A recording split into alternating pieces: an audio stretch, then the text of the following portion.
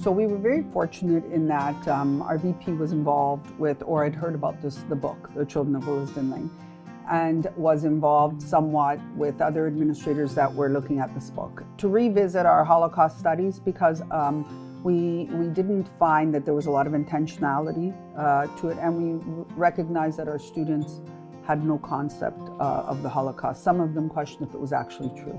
And they said, but that really didn't happen, right, miss? And so we knew that there was a need to be very intentional and teach the students about history, because if we don't learn about history, we're doomed to repeat history. The professional development, we had an opportunity, me and my grade partner, where we were able to watch the content that they'd created and how we're supposed to approach this and where we're really trying to facilitate learning from the students. So it focused a lot on making personal connections for the students and making sure that it was a piece and it was a novel study that was going to be productive for them. We kept having all of these talks of really understanding values in their life and what they are really passionate about, because just as Lisa was able to hang on to, you know, her music and learning the piano and pushing through, we wanted our students to try to make that connection to their own lives.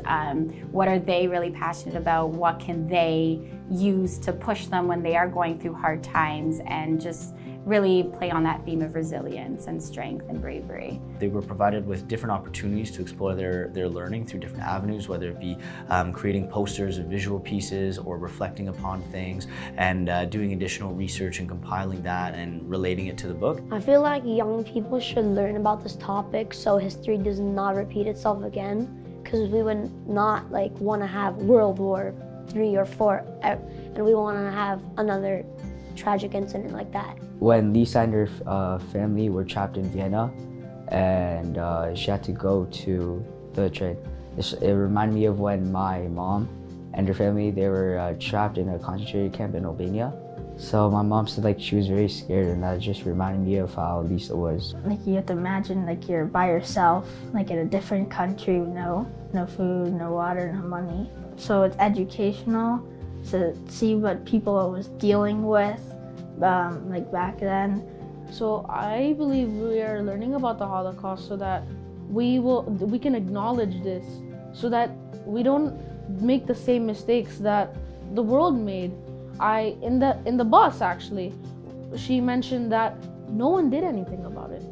So with the art piece, what we did, so we were supposed to draw what identifies with us, and I like a lot of things, and I think a self-identity is very important, especially in this day and age, because we don't want to repeat history, kind of go back onwards towards that. What happened with the Holocaust, it should never happen again, and it wasn't a good thing, and I feel that learning it at a young age, it puts it in our mind that it's not good, and that we shouldn't hate people for who they are, because we're all different and we should all accept that.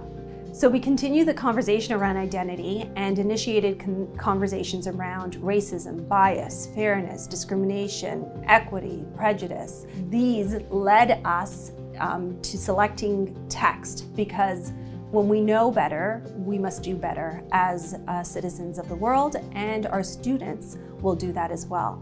So it's fostering critical thinking about social injustice and human rights, and it provides lessons from the past to learn for the present and the future. What is the message we're trying to tell them in terms of the darkest moment, one of the darkest moments in history? How do we sort of navigate that in terms of hope, resilience? So when we met, we went through each of the chapters and how we were going to divide it, and we felt like dividing it into 4 sections would suit best. So the first one about becoming a refugee, then about persevering, and then ultimately triumphing, and what does that look like? We each have a sticky note, and we write down what we like to learn about the Holocaust and what we already know about the Holocaust. If you look here, then it says a bunch of words about what the Holocaust is and some things to describe it. The school puts that up so people can look at it and read it and educate themselves and understand it.